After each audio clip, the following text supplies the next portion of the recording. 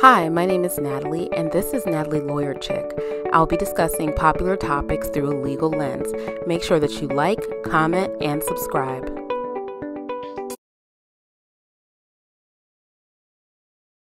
So they had a lot of concerns that the surrounding people were exasperating the issues that she was having. And to be clear, these issues were substance abuse issues, allegedly, and mental health issues, allegedly. They said she was paranoid. She thought that people were out to get her. She couldn't manage her own finances.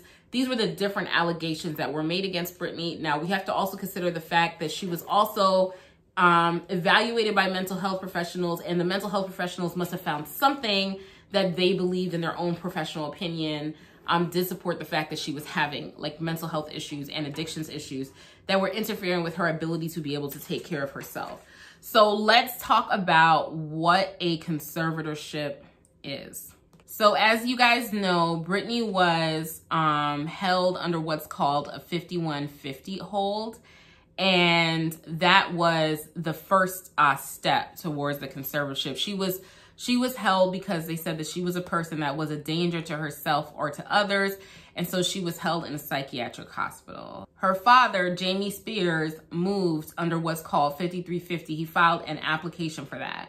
So basically what they were saying is that for reasons of dementia, which is not really what was applicable here, I don't believe, she was unable to make informed decisions about her medical treatment. And so they needed to be appointed as conservators. So here's what the statute says about it. A conservator of the person, of the estate, or of the person and the estate. And here is the person and the estate because it's both Britney and her business. May be appointed for a person who is gravely disabled as a result of a mental health disorder or impairment by chronic alcoholism. That means that the court had to have made a determination that Britney Spears was gravely disabled as a result of mental health disorder or an impairment by chronic alcoholism. So a gravely disabled person is defined like this. Gravely disabled means either of the following: a condition in which a person, as a result of a mental health disorder, is unable to provide for his or her basic personal needs for food, clothing, or shelter. So that is what they found back in 2008, temporarily, that Britney Spears, because of either chronic alcoholism or some severe mental health disorder, was unable to provide for her basic needs of food, shelter, clothing, right? She was unable to provide for her basic needs. So a person is not gravely disabled if that person can survive safely without involuntary detention with the help of responsible family, friends, and others who are both willing and able to help provide for the person's basic personal needs of food, clothing, or shelter. So if some of her family had intervened in this point and said, you know what, we're willing to intervene to help Britney on a voluntary basis, right? And so she's not gravely disabled anymore. So in March of 2009, she goes on the Circus Worldwide Tour. That would go on to gross $131.8 million. Girl was making money. She was making money hand over fist. And remember what the conservatorship says, okay? Black letter law of the conservatorship is a person is not gravely disabled if that person can survive safely without involuntary detention with the help of responsible family, friends, and others who are both willing and able to help provide for the person's basic personal needs of food, clothing, or shelter. So if some of her family had intervened in this point and said, you know what, we're willing to intervene to help Britney on a voluntary basis, right? And so she's not gravely disabled anymore, right? Also, she's not gravely disabled if she can, help with her own. So here, earning this much money, able to work on this tour, I fail to see at this point how she can no longer provide her basic personal needs. It doesn't say that you need to maintain millionaire status. It doesn't say you need to be a titan of industry. It doesn't say that you need to be a worldwide pop star, that you just need to maintain your basic human needs. Here, she is managing to be a worldwide pop star, and she has family member. She has a brother, she has a sister, she has a mother, she has a father, she has an ex. We'll get to him because he recently released a statement. All of these people saying that, you know, they are there for her, they love her, they support her. Why it has to happen within a conservatorship is like beyond me at this point in time. But either way, while all of this is happening, she's still under conservatorship. So in 2011, she releases the album Femme Fatale, Justice for Femme Fatale. This released at #1, but this is not like one of her top rated albums. But that song on it, what was it? Till the World Ends, which only peaked at #3. It wasn't like the lead single, but I love that song. And I had a remix with Nicki Minaj on it and Kesha, and it was just so 2011. And I used to get it at the gym to that song. I absolutely loved that song. Loved it. She went #1 with that. And so then she became the female with the 3rd most #1 albums of all time, only falling behind Mariah Carey and Janet Jackson. So at a very young age, here she is, legendary status, okay? But still under a conservatorship. So in May of 2012, she appeared as a guest judge on X Factor. She also released that year a single called Scream and Shout with will.i.am. That also did really, really well. That was another gym banger. Yes, it was. That EDM music that she put out, that was good for the gym. They get that on Peloton too a lot. I really like that. In 2013, she released an album called Britney Jean, which the lead single on that was Work B. Really love that one. That one goes up in the club. Listen, can you tell that I like Britney Spears' music? I like her music a lot. You know what I'm saying? I'm pretty much I'm very picky when it comes to music, but I think that she makes top pop music, you know? Of pop music, she makes some of the best.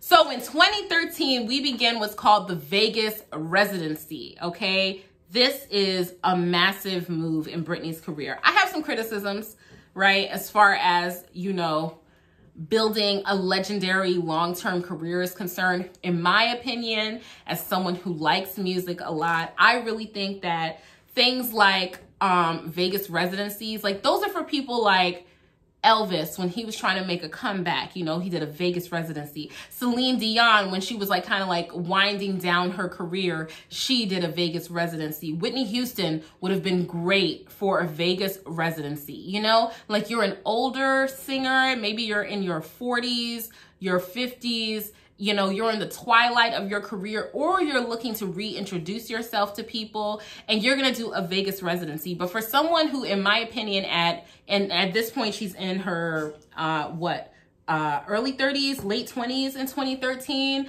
she still had a couple of really, really good albums in her.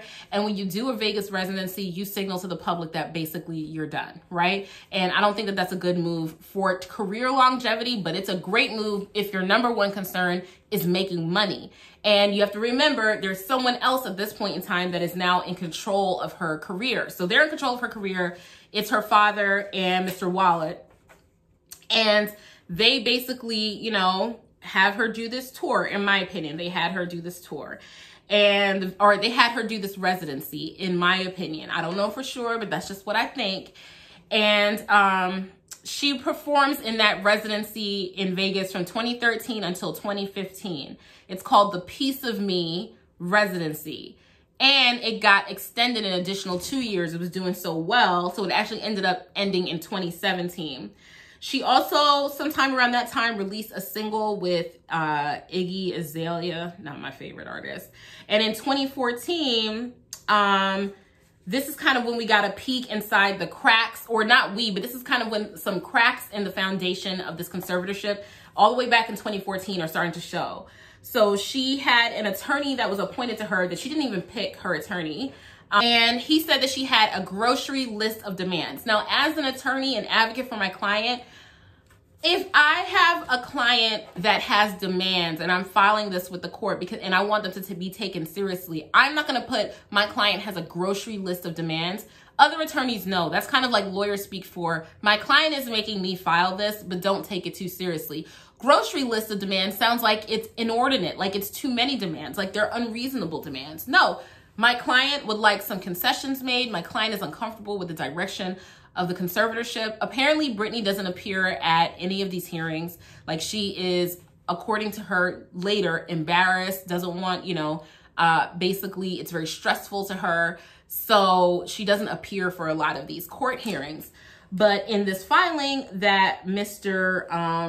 Ingham made, he said that some of the things in particular that she wanted was for the court to test her father for alcohol, because he was like now having access to her finances, being in control of her finances, and also in control of her personal life. And like some of the things she was complaining about was that like she wanted to change the color of her cabinets, and her dad was like saying she couldn't change the color of her cabinets because it was too expensive.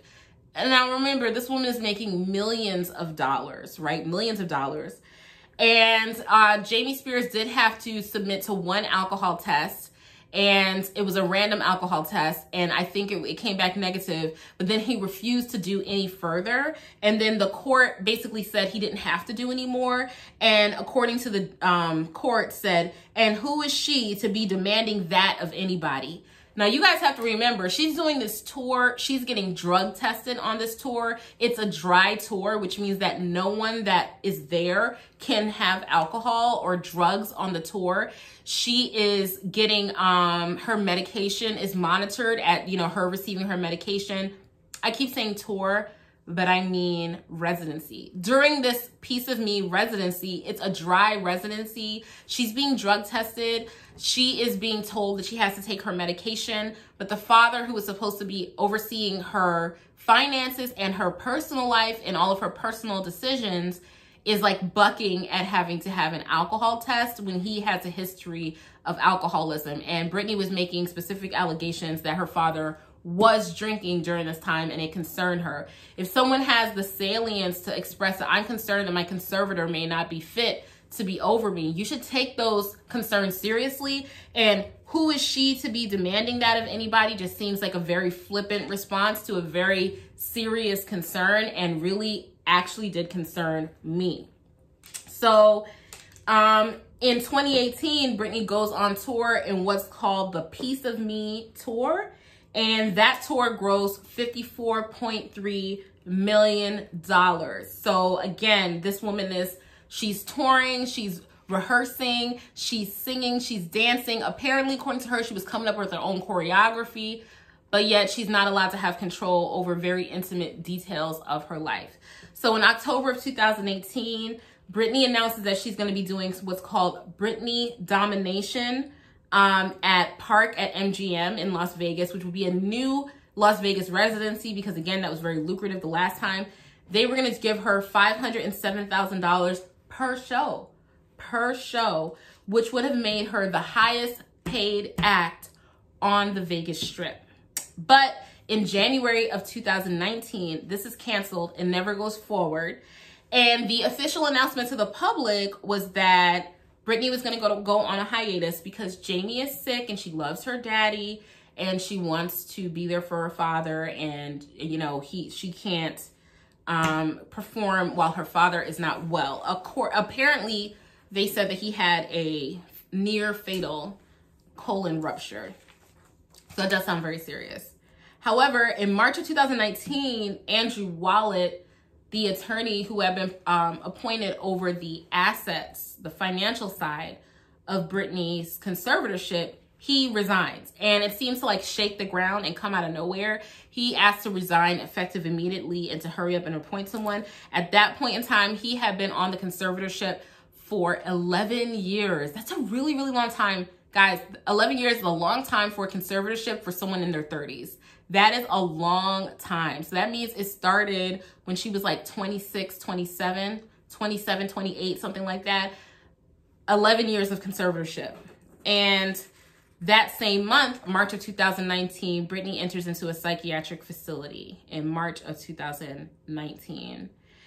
And this raises some concern because in April of 2019, well, let me just back this up. This raises some concern. Around like March, and then after she got out in April, and before that, Britney Spears had been posting some what seemed to be to fans cryptic message on her Instagram page and exhibiting some types of strange behavior, which led to people to be concerned for her, well-being, especially seeing as how she had been under this conservatorship for 11 years. So they were getting concerned, like, what's going on here, you know, based on her behavior on Instagram. And there was a podcast called Britney's Gram that, you know, grew out of that concern. And that podcast in April 2019 released a recording from someone that says that they were previously on Britney's legal team that alleged that Jamie Spears canceled Britney's upcoming residency with MGM. And because Britney refused to take her medication, he was holding her in a mental health facility against her will.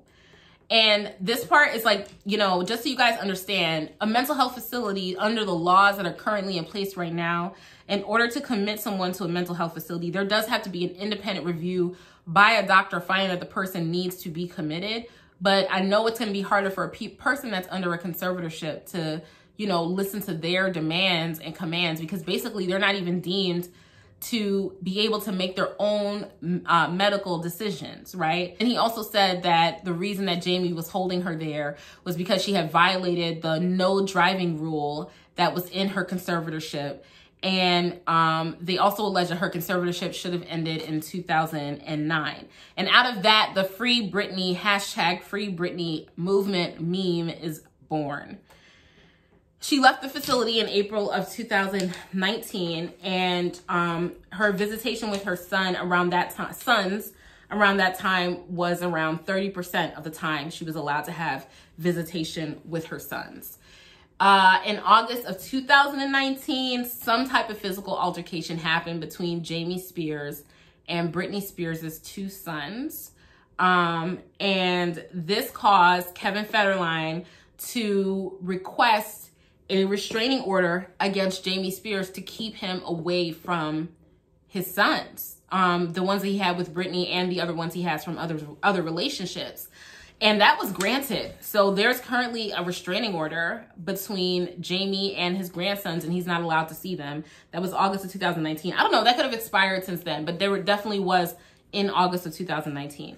In September of 2019, Jamie Spears was temporarily replaced as the conservator, citing health issues. And Jody Montgomery was appointed as the temporary conservator. And they didn't remove Jamie altogether, but, you know, Jody Montgomery was extended through September of 2021 to be this temporary conservator. So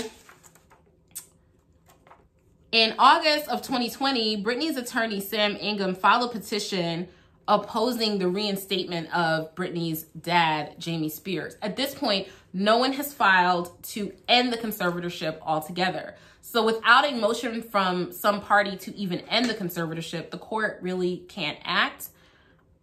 But I'll get to that. You know, that's kind of problematic in and of itself. So November 2020, Judge Penny, the judge over the case, denied the request, but did say that Jamie had to split the financial duties with this company called Bessemer Trust.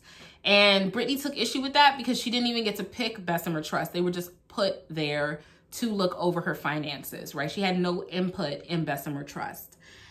And then in February 2021, a documentary was released on FX that was produced by the New York Times called Framing Britney. And this really brought the whole Free Britney hashtag to national attention. It also put scrutiny on the fact that, you know, a lot of Britney Spears' mental health issues appear to trace back to the time where the media essentially turned on her and decided to demonize her after her interaction with Justin Timberlake. And they decided to, you know, hound her and, you know, drive her, you know, to where she was committed to a hospital. And they thought that it had a lot to do with it. That's kind of like what the message was that they got across. So I thought that that was an interesting point. And then in March of 2021, Britney formally requested that Montgomery be made the conservator for her personal affairs. A lot of legal wrangling went back and forth, but then Britney finally had a hearing scheduled in which she would be able to address the court. So she has not spoken to the court in years, right? While this entire thing is going on. And the things that she expressed were very, very like painful to listen to. But before we get to that, I just want to talk about the financial aspect of this conservatorship, because people have definitely benefited from this megastar being under this conservatorship. She has paid for the conservatorship financially. Everything has come out of her pockets. The way that the conservatorship law works is that the estate of the person or the person themselves pays the conservator's legal fees. They pay for everything, court costs, everything. Even though this is supposed to be protecting them in their personal and financial interests, it also drains the money of the conservatee. Now, one would say on the flip side of that, by preserving her money, because her money was allegedly being depleted when she was under the management of Sam Lutfi and the influence of Adnan Ghalib, that, there's a trade-off here that, yes, she is paying for these things, but what she's making back in like multi-million dollars is insurmountable, basically. It's uncalculable. She's making millions and millions of dollars. But just, out of her net worth of $60 million, so her dad has received direct payments as conservator of $5 to $7.5 million since 2008. Some of those are paid out in monthly increments. Her dad's percentage from the Piece of Me Las Vegas residency was 1.5% of gross ticket sales, which is $2.1 million that he earned from 2013 to 2017. And also her dad for the Femme Fatale tour got 2.95%. That was in 2011. And so he got a commission of ticket sales and merchandising of $500,000. As far as the lawyers are concerned, for Samuel Ingham, who is her attorney who's appointed to her, again, she didn't pick this attorney, but from 2016 to 2018, he has received $332,000. Her dad's attorney, remember she has to pay for her dad's attorney as conservator. She paid them $170,000 in 2018 alone. That was the law firm of Freeman, and Smiley.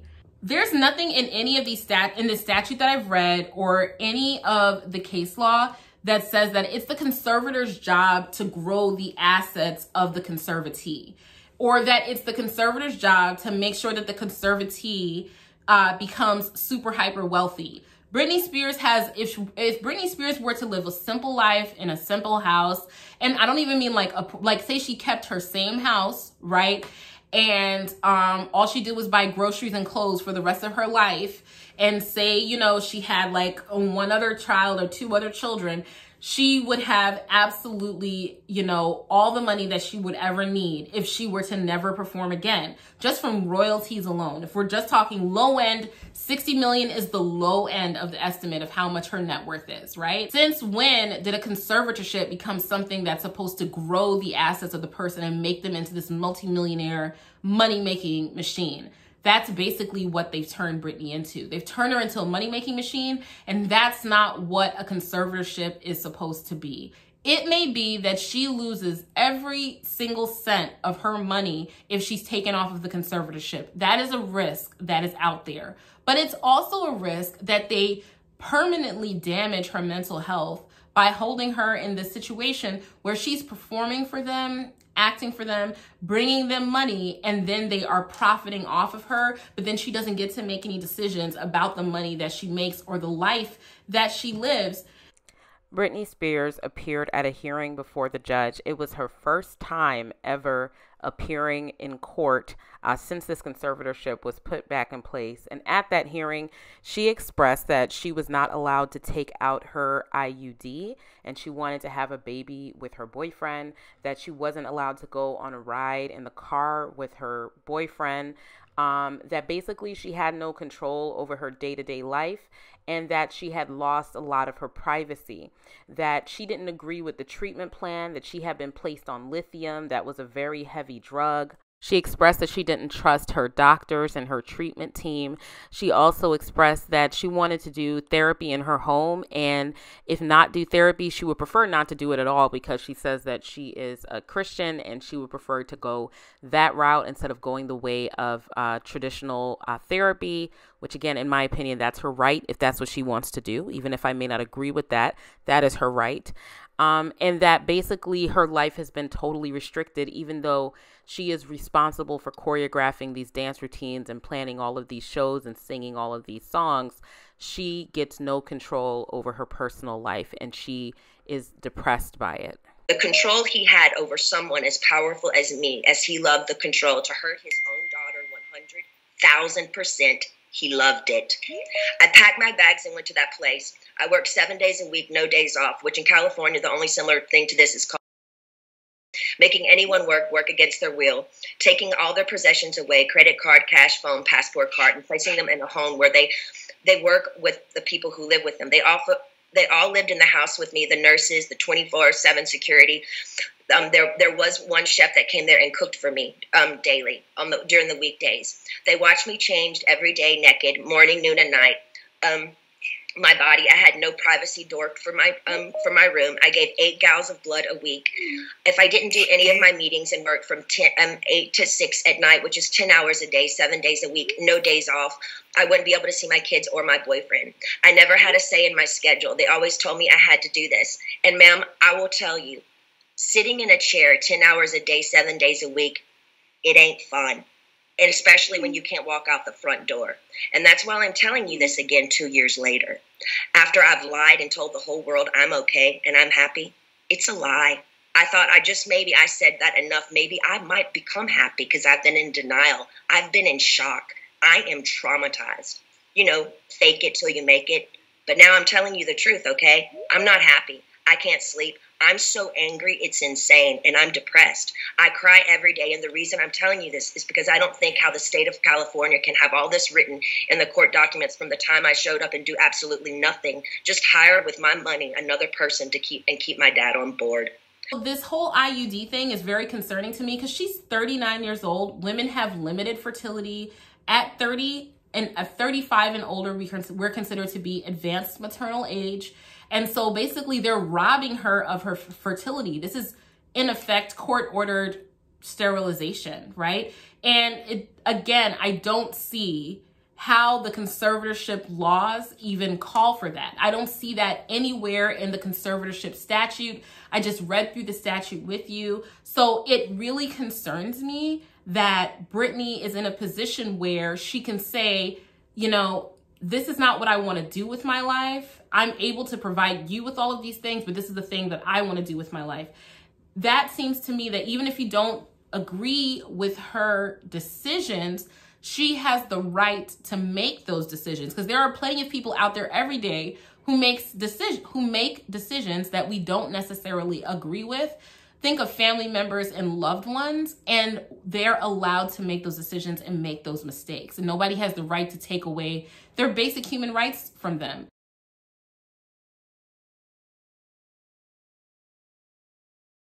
She says that no one's been telling her that she can, undo the conservatorship. It was her attorney's job to tell her that. It was her attorney's job to tell her, not only can we amend the conservatorship, we should end it, or we can end it. You seem really unhappy with it. These are the things that you're expressing to me. This is of a concern to me. But he seems to have been captured in this golden goose, right? She's the goose that lays the golden eggs. As long as you keep her full of medication and you keep her on tour and you keep her doing performances and her image can be used over and over again, it will keep paying you as long as you're the attorney for her as it regards to this conservatorship. Once she can make her own decisions, that cash flow cuts off. And so I think what's happened here is that there is a conflict of interest. It's a major conflict of interest to me personally that the conservator of her estate and her person, Jamie Spears, because he's gone waxed and waned from being person, estate, but it seems like he's had a lot of control over her finances, whether he's the conservator of her person or her estate. It really concerns me that Jamie Spears, while he's been her conservator for this past 11 years, has taken a percentage of the profits from her concert sales. I don't know if he has anything to do with the record sales, and from the residency sales. That really, really bothers me, because I think that's a conflict of interest.